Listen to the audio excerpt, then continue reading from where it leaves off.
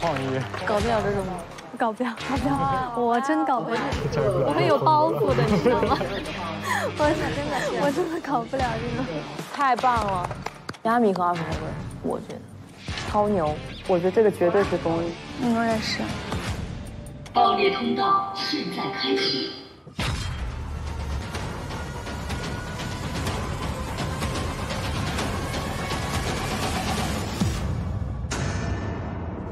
爆裂通道现在关闭。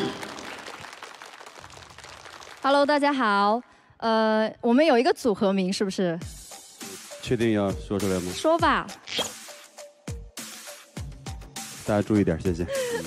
我们是爆炒玫瑰呀！天哪！谢谢。Yamy说，你们作为一个摇滚乐队，走到今天也算是走到底儿了。你是怎么想到这个组合的？我挺吃惊的。其实我们是先选那个曲风，我看到视觉摇滚，我从来没有试过，它在我的舒适区以外。我想了一下，节目到现在，我挑战一把吧，然后就点了进去，一看，哇，二手玫瑰，我觉得老天还是很眷顾我的，我是非常幸运，谢谢老师们。真的非常感谢。简单的汇总一下Yamy老师的观点，就是二手玫瑰不是你的菜。不是啦，可望不可及嘛。谢谢谢谢，非常感谢。梁龙，你说两句吧。其实我没想到你会来参加这个节目啊。对，其实我也没想到。哎呀，是上这儿嘚瑟来了呢。去年吧，我是号称拿什么美妆博主来这个槽点吧，算是说出圈了。摇滚20年我也没破过圈。所以我一直在想，这个破圈这词儿好奇怪，这圈都这么破了，还往哪儿破呢？是不是？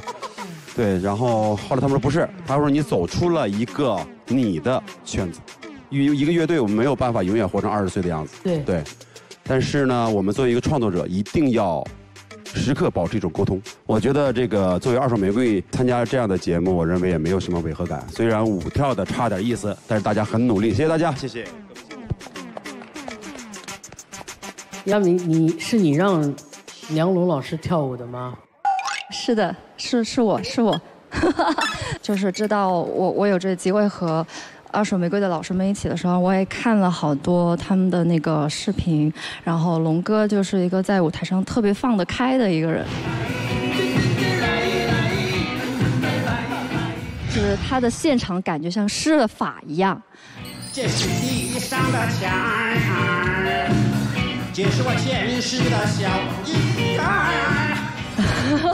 让这个现场都会被龙哥所感染。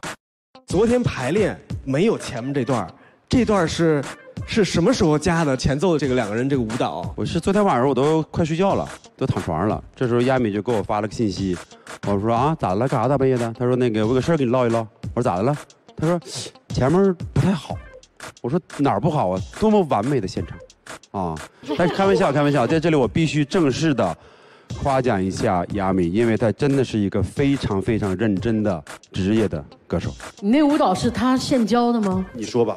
其实是这样子的，就那天彩排完之后，我们看了一下视频，我觉得哎，前面这个 2 steps 好像有点长，所以呢，我就找龙哥就商量着怎么样可以把前面变得更加的丰富一点。我觉得二手玫瑰的老师们给了我很大的安全感，不管是说唱还是舞蹈，都给了我很大的发挥空间。也就是说，我们这个就音乐也没啥内容。不是啦，不录了。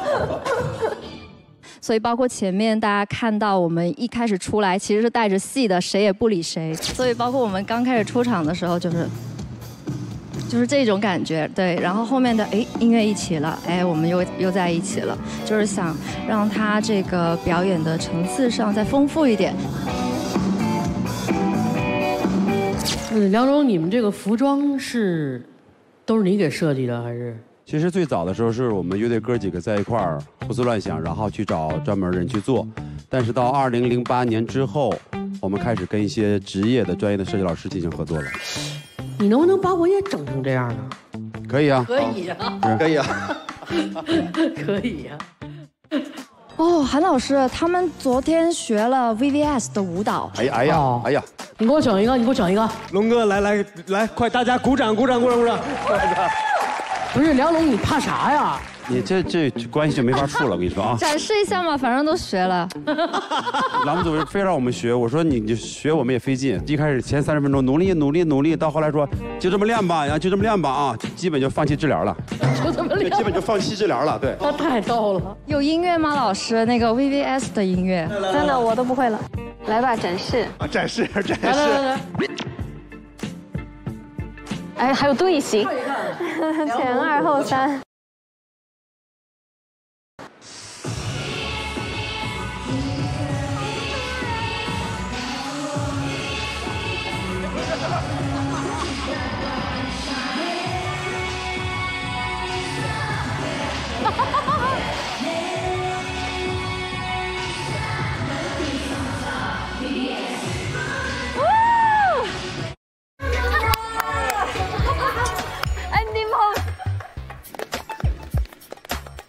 姚林老师跳得太好了。我们乐队啊来参加这个节目啊，其实咋说呢？现在音乐节挺频繁的，这么下就很担心我自己的后路。后路。我就直接说了，我刚才我给你打了满分，我超级喜欢。对这种不正经、这种戏谑的感觉，我太爱了。而且因为这是这个舞台应该第一次有这个乐队直达声，因为我一直开始我还跟韩老师说，我跟金武林还说，我说没有这个现场乐队呢。今天听到了啊，其实后面每一位，包括还有带点弗拉门戈那个吉他，还有唢呐，还有贝斯手、鼓手那个包鼓手，我觉得大家应该给热烈的掌声。在我们现场，他们发出什么声音就是什么声音，这是我们听到的直达声，没有一点点掺假啊！感谢这么美好的一个演出。所以你们感受的所有的震撼力，都是他们直接表达给我们的。